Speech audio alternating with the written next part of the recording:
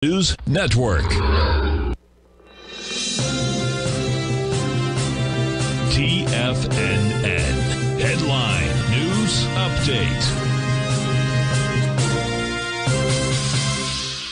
Good morning, everyone. Basil Chapman here for the 9 o'clock Tiger Financial News Network market update. Dow futures are up 51 at this 9 a.m. Eastern Time period. We're looking at Dow futures up 52 at 34,778.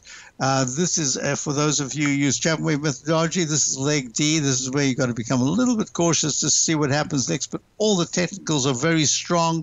And except in this case, the YM on-balance volume is still a little bit weak, so that gives you room to go to the upside. But in the meantime, I think that we're going to see a fairly narrow trading day. Looking at the E-mini, the ES, that's up 11 at 44.82, just under yesterday's high.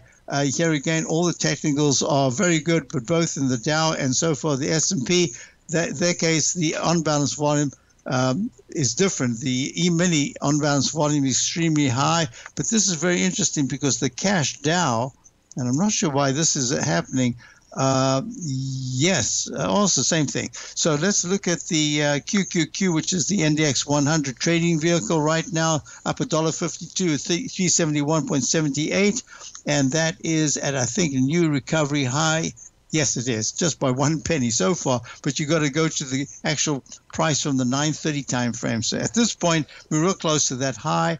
The weekly charts had a beautiful return to the high that was made back in April, and all the technicals are strong, so that gives you very strong support for next week in the 360s. Looking at the IWM, which is the Russell 2000, it's come on very nicely today. It's up 28 cents at 187.72, so lagging the others, so it could have played catch up. Well, if it starts to trade next week in the 192 or higher area, that's going to be really strong. Meantime, it's got 183 support.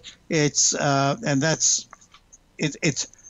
trying to play catch up to the others. If you're looking at gold, gold was up strongly yesterday. It was up more today. It's up 4 right now at 1974. Held the 200-period moving average, trying to bounce off that. That's 1939 is key support in that particular instance. Looking at the bonds, I didn't do bonds before. I should do it right now.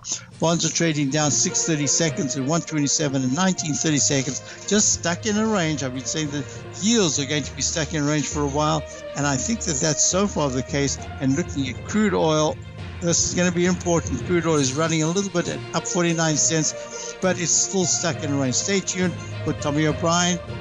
Market Kickoff coming up next. Great programming at TFNN. Have a wonderful long weekend. Basil Chapman signing.